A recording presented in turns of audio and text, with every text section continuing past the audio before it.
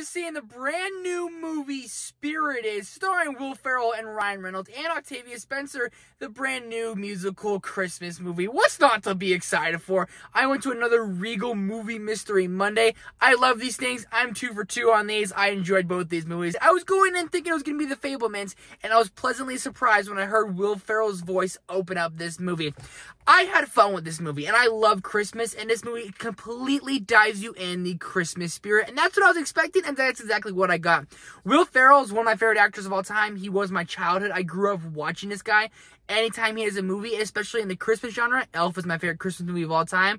It just gets me that much more excited. And throughout the entirety of this movie, I was just smiling. I had a lot of fun. There were some very funny lines throughout this movie, especially the banter between Will Ferrell and Ryan Reynolds. Speaking of Ryan Reynolds, he can play such a jerk of a character and such a lovable character so well, and he does the balance of this very well. And again, Will Ferrell and Ryan Reynolds' chemistry, it just works, and it had a huge smile on my face. A couple problems in there. Sometimes it's like a little too out there. Just certain decisions they make and certain things they kind of do. It's kind of like, you're losing me just a little bit.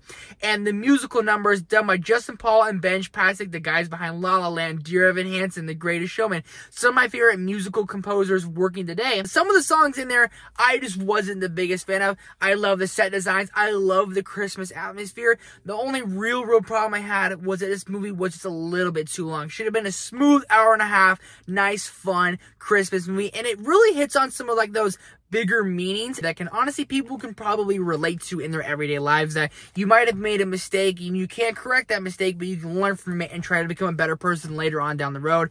Honestly, it was kind of inspiring, and it was just a positive, fun time. I took my mom to see it. We had a great time. I'm going to give this one 3.5 out of 5. I don't know how often I'll go and rewatch it, but probably one I toss on every Christmas season. Let me know if you guys saw the movie Spirited, and if you guys went to Mystery Movie Monday for Regal. Having fun with these. I hope they continue to do them. Thank you guys so much for watching. Hit the like button, subscribe button. I'll see you guys in the next one.